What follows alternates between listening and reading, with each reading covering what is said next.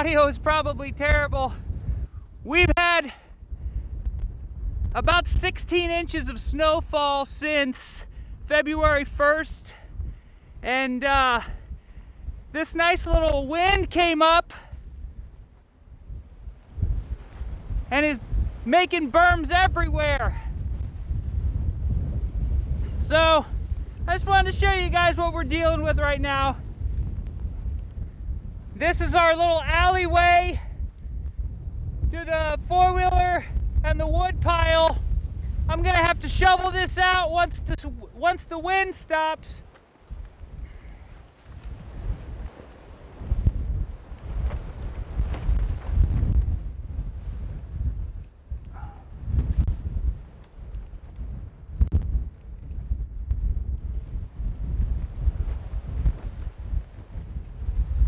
The other terrible part is looking under the woodshed.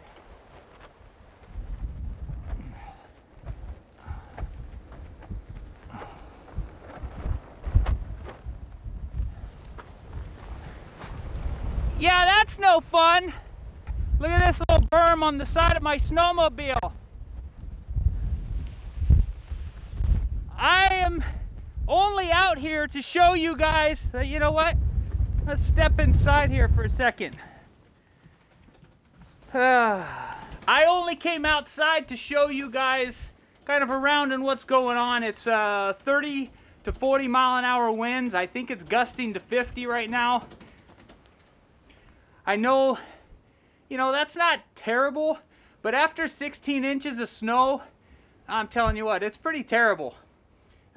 Snow is everywhere it shouldn't be, and I'm gonna have to deal with it all.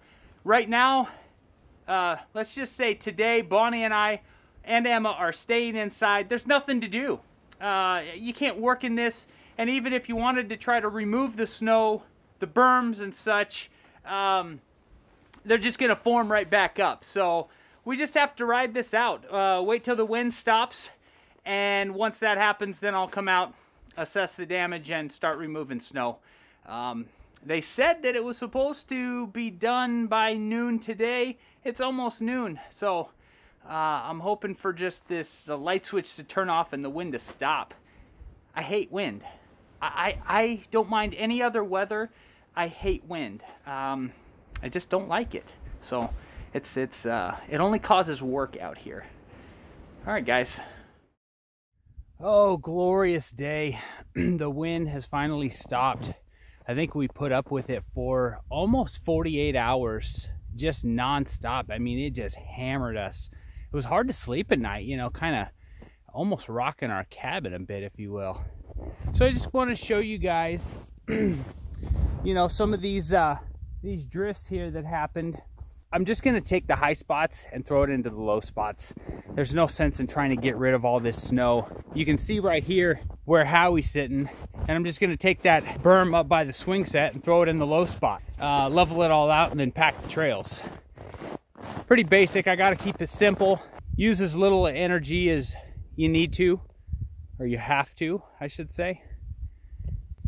It's kind of an eerie look today, but I'm happy because the wind's not blowing. All right, I got to get busy.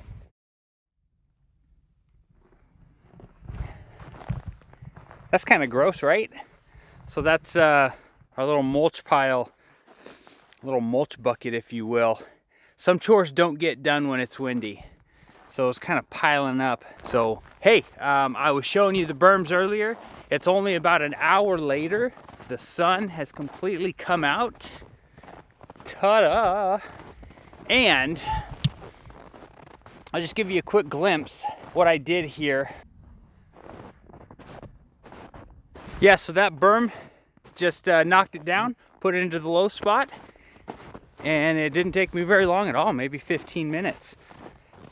I have come across a couple of things that are not going to be fun. I'll show you here. So I started to chip away at this snow berm here. You can kind of see the enormity of it with that scoop in there. So I thought, well, I need to check the generator box. There was a tiny little drift on the back side of it. I opened it up, and obviously the generator was in there. All the other empty space was filled with snow. I'm hoping that the snow didn't get caked inside so bad, like in the carburetor and air filter and all that. So before I start it up, I'll go into it and check all that out. One of the other things I'm worried about, let's check this out. All that snow burned up on the back side here. So I'm kind of worried about when I open these engine compartments, again, just like the generator box, they might be chocked full of snow. That's another chore that I got to do. You can see that berm there is probably my biggest chore. So I'm going to be slowly chipping away at it. And I need to take my time because pushing into that berm with that scoop was really working my shoulders. So I started to feel a little twinge, whatever you want to call it, in my shoulders. So I need to pace myself. All right, time to take a break and have a little fun. Got the family out sledding.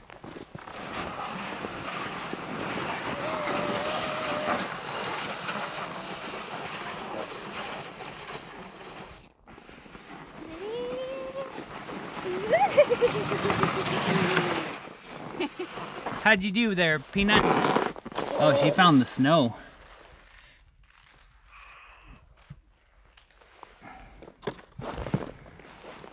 Is it cold, Emma?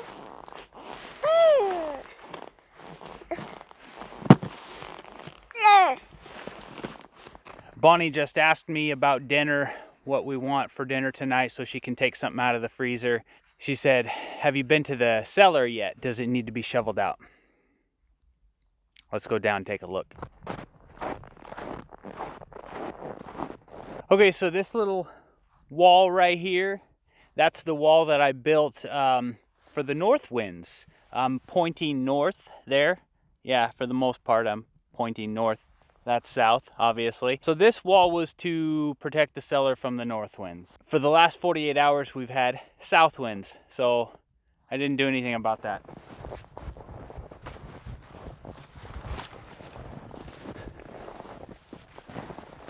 All right. That right there. See where the tip of the bushes are? That's the cellar. That is about head height. So all of this in front of me here, this huge,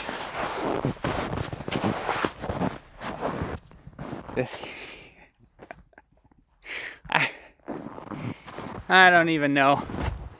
I don't even know what to do. At least it's sunny. At least the wind is not blowing.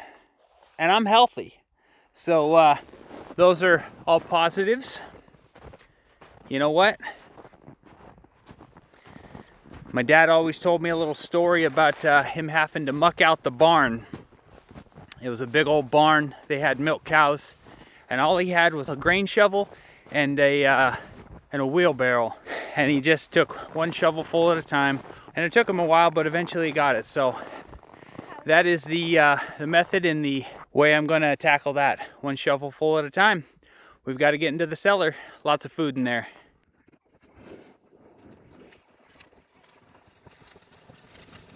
One shovelful at a time.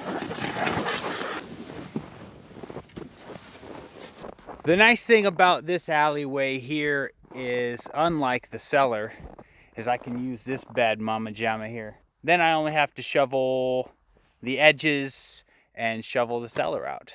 But I'm gonna take a quick lunch break. I get low blood sugar, you know, get a little cranky. It won't come across on camera, but usually my wife gets the brunt of it, and that's not okay. I need to make sure I'm getting the food I need. Thankfully, my wonderful wife is making lunch for me. So, lunch break, we'll be back at it shortly. Well, I'm gonna call it quits for today. I did get 2 of our main machines, our snowmobiles, cleaned out. Just as I suspected, the engine compartments were completely chocked full of snow. It was jam-packed in there, actually. Well, I got them warmed up. I got that all cleaned out. I got the woodshed mostly cleaned out. It was kind of a pain hunching over in there. My back was starting to ache, so I took a break from that, but I got that mostly done. The four-wheeler actually wouldn't start for me after lunch, so I put it back in its little hole and did the rest with a scoop. And this alleyway here, I got that all cleaned up. like I said, with the scoop, because the four-wheeler wasn't working. I still have to get this approach right here coming down to this alleyway. That's a lot of snow in there. I did get the cellar all cleaned out. It only took me about an hour, one shovelful at a time. You know, I had to shovel the snow out and put it somewhere. I figured I may as well make a wall around this. This thing looks like a World War II bunker. Honestly, I don't know if it's going to help at all with the north or the south winds. We'll find out. I think our work days out here, specifically in winter, only last about 4 or 5 hours. I mean, not just the daylight that we get, but the work is so physical, especially removing all this snow and I don't know, just all this stuff that we have to do out here. It gets pretty taxing. So 4 to 5 hours is a typical work day out here, which is kind of nice. I'm not complaining. So we're gonna call it a day. As you can see, the sun's still shining, but it is getting ready to set. And the temperature is dropping because there is not a cloud in the sky here. It's just absolutely beautiful day. There I go again. I'm gonna go in, warm up my toes, warm up my fingers, and play a little with my daughter. She just woke up from her nap. The enormity of it.